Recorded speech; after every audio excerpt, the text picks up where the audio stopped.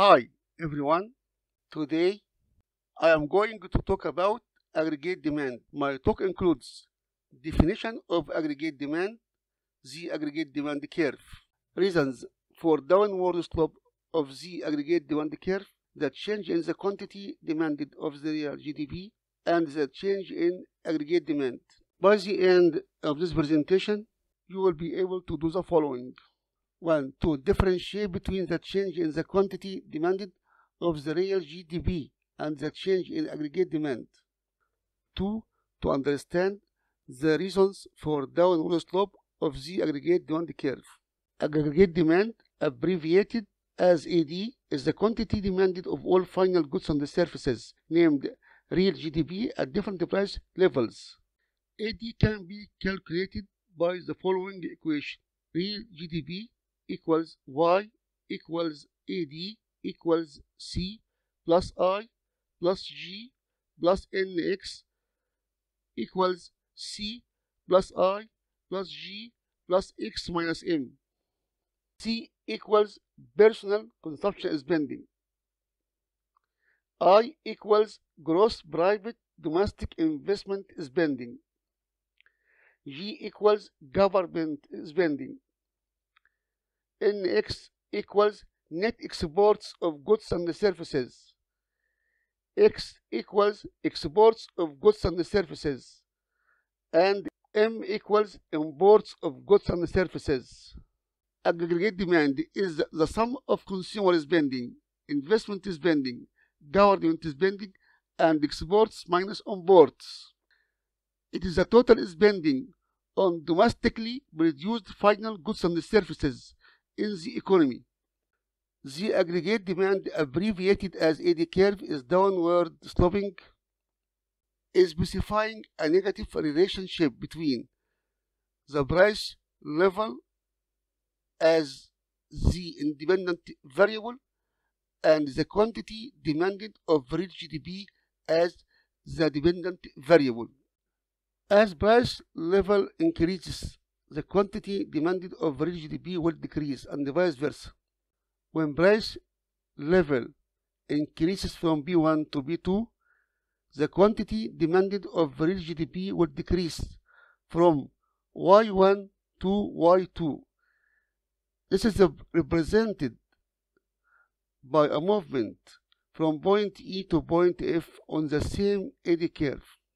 The reasons for downward slope of the aggregate demand curve are: 1. The real wealth effect, or the real money balance effect. This effect is explained by the relationship between the price level and consumption. 2. The interest rate effect. This effect is explained by the relationship between price level and investment. And 3. The international trade effect. This effect is explained by the relationship between the price level and the net exports of goods and services. The relationship between the price level and consumption explains the real wealth effect, or the real money balance effect. Real wealth is the value of money in banks, bonds, stocks, and non-monetary assets people own, measured in terms of what they will buy.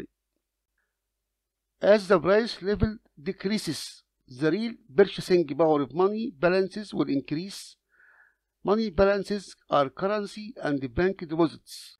As the real purchasing power of money balances increases, the real monetary wealth will increase. Therefore, there is an increase in real wealth. If real wealth increases, consumers feel wealthier. Hence, consumers will spend more. The increase in consumer spending means a larger quantity of goods and services demanded.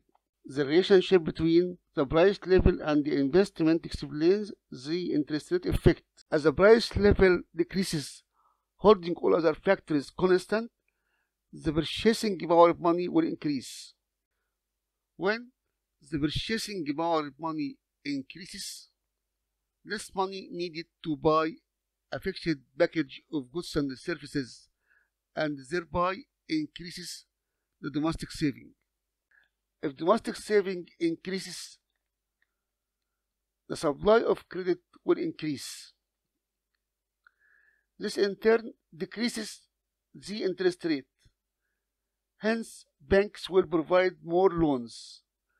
Therefore, greater spending on investment goods by households and businesses is achieved. The increase in investment goods means a larger quantity demanded of real GDP. The relationship between the price level and net exports explains the international trade effect. If the price level decreases in the domestic economy relative to the foreign price levels, the domestic goods will be cheaper relative to foreign goods. This makes both the domestic economy and the foreign countries buy more domestic goods. Therefore, imports will decrease and exports will increase. When imports decrease and exports increase, net exports will increase. The increase in net exports of goods and services means a larger quantity demanded of real GDP. The change in the quantity demanded of real GDP is caused by a change in the price level. It is shown by a movement along the aggregate demand curve. For example, as price level increases from B1 to B2, the quantity demanded of real GDP will decrease from Y1 to Y2. This change is represented as a movement from point A to point B on AD curve. A change in aggregate demand is the change in the quantity demanded of real GDP as a change in the following factors: consumption, investment, government spending, and net exports. These factors will affect the quantity demanded of real GDP at any given price level. When one of these factors changes, the aggregate demand curve shifts. An increase in aggregate demand is represented by an outward shift of the entire aggregate demand curve. If aggregate demand increases, a greater quantity of real GDP are demanded at each possible price level for the year.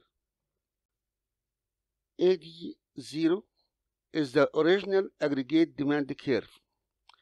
On this curve, at a given price level named B1, aggregate demand is Y1. The increase in aggregate demand at the same price level is represented by a shift of aggregate demand curve to rightward or upward as AD1. For example, if personal consumption spending increases, aggregate demand will increase. When aggregate demand increases, the aggregate demand will shift to the rightward side. A decrease in aggregate demand is represented by an inward shift of the entire aggregate demand curve. When aggregate demand decreases, a less quantity of real GDP is demanded at each possible price level for the year. AD0 is the original aggregate demand curve. On this curve, at a given price level named B1, aggregate demand is Y1.